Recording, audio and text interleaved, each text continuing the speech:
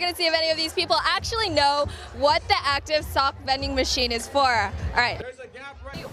Why do we have an active sock machine at the school anyways? Do you know what it's for? Socks.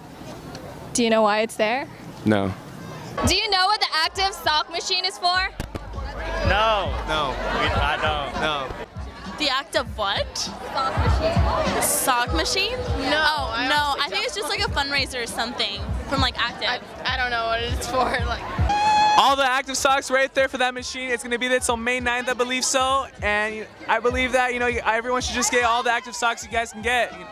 It's sick. Too sick, man. Sick. So sick. I mean, like, see these right here? These are active socks right here. Right here también. I feel amazing. I feel, oh my God. How amazing do you feel right now? Amazing. Amazing! So amazing right now.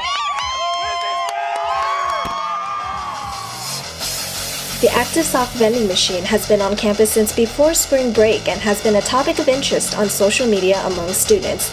The machine is there as part of a fundraiser for the Barron Games, in which a portion of proceeds from the socks will go back to FEHS and also help fund for the Barron Games Splash Zone t-shirts. You can purchase socks using a credit card only, and new designs arrive periodically, so check back for the latest styles.